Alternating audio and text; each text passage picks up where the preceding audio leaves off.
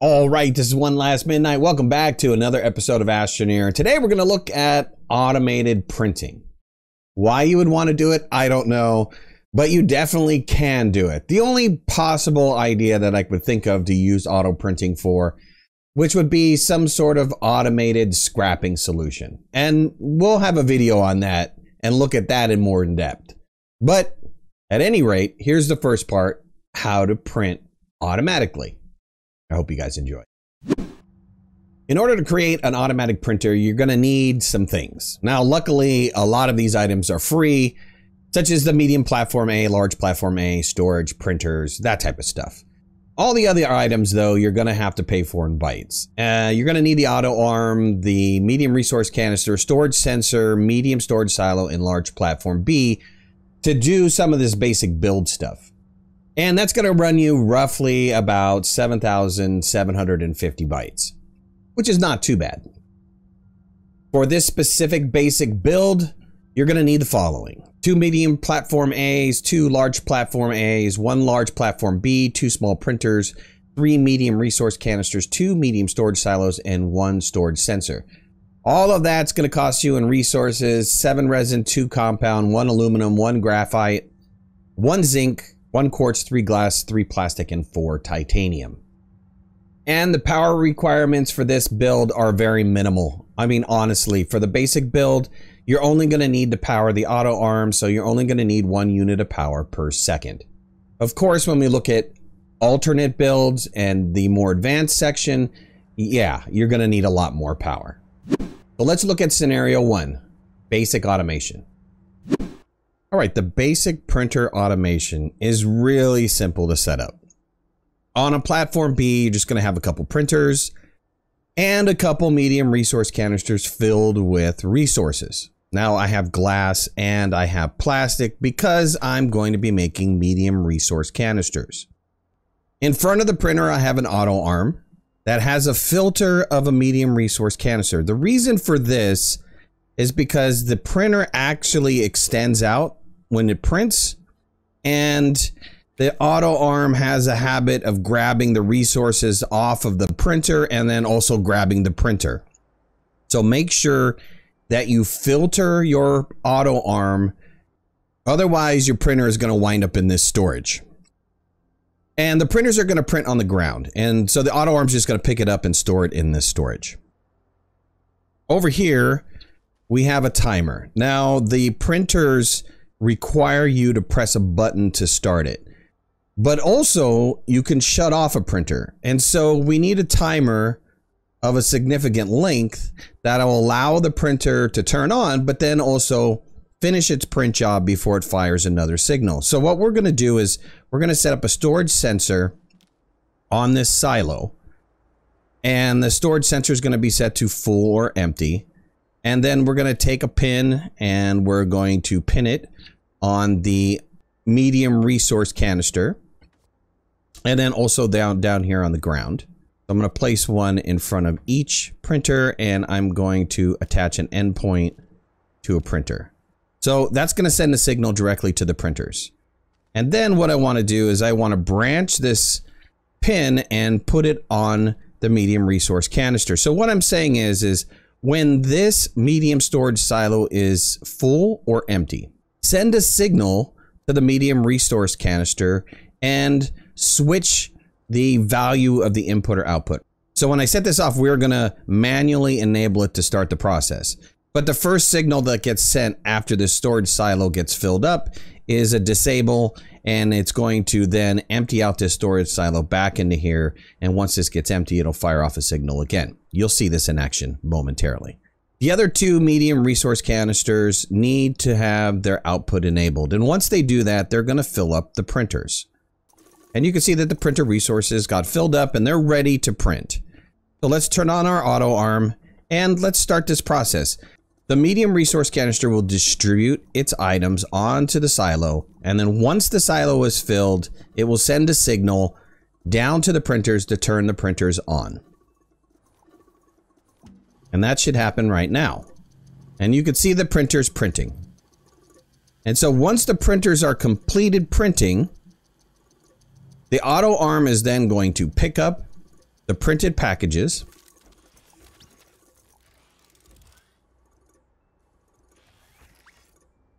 The printer is now ready to print again, and once the storage silo gets emptied, it fires off the signal to start the process again. And so this is a very basic automated printing configuration. This will continue to keep running as long as there's resources in the medium resource canisters to print the item that we're making. You can shut this off very simply by just disconnecting this sensor right here. The items will continue to keep printing, and then once they're done, the whole machine shuts down. Let's look at a slightly different scenario. Now, the only difference between this one over here and this one is just a bunch of bigger storages. And also, I have in a ring all of the auto arms to point to this particular printer, allowing me to be able to change whatever I want to make, and then the correct auto arm will then pull the item from the resource canisters. Now, I highly recommend that if you're going to change the recipe on the small printers, that you disconnect the power first. Mainly because the auto arms will start grabbing items and trying to place them in there. As you're cycling through whatever it is you're printing, the auto arms are going to start grabbing and trying to put it on there. You don't want to do that. You want to make sure that the power is off. Set up whatever it is you're going to print, and then turn the power back on again. That's why I have one power connection to this. Let's turn this whole machine on. Now, of course, this takes significantly more power because there are a lot more auto arms. But all these auto arms are engaged. And all I'd have to do is set the output on the resources that I want to use to enabled. And the auto arms will start grabbing and placing on the printers once again. Let's go ahead and turn on this auto arm. It is the same setup as the small one over here. And also the timer is the same one as well. So let's go ahead and enable the timer. And once the timer fires, the printing will start. And when it's complete, the auto arm will pick up the finished items and store them. And the process will continue until my resources are out or until I turn this off. Scenario number 2, advanced automation. In our previous basic automation example, we're creating medium resource canisters. And we're going to do the same in the advanced example, but I have created a fully automated system. The 2 resources that are required to make the medium resource canister are 2 items that can be built off of the soil centrifuge. Quartz to make glass, and carbon and compound to make plastic.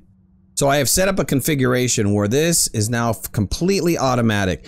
It's driven solely off of these medium soil canisters, and as long as you have soil in the medium soil canisters, this all will work. Now this system is primed and all ready to go, but what's running it? Well, once again, we have another timer. And it's the same timer that we used in the previous 2 examples. What this is going to do is it's set up exactly the same way, but if you see the target line, it goes to all of the smelters to tell the smelters when to go on. Because I couldn't get a target pin to extend all the way out here, I just have a button repeater, which goes to the final smelter and then branches off and goes to both printers. So one signal, one timer is going to send a signal through the rest of this machine, telling it to turn on and off appropriately.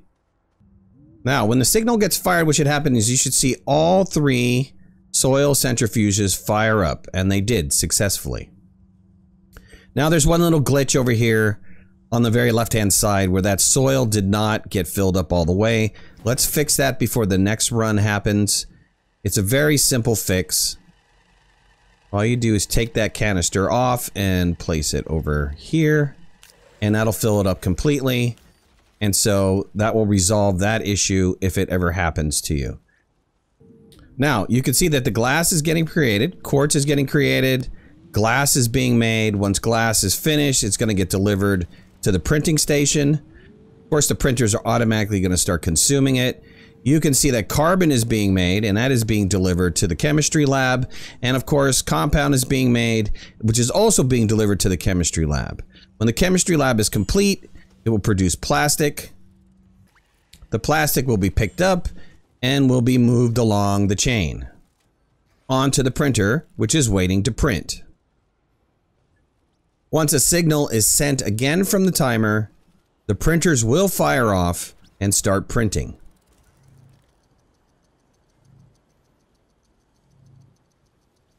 You might not get both printers to fire at the same time because resources are not coming out consistently, but at least you'll get one item to print pretty consistently. In this case, the next time the signal fires, 2 items will be printed.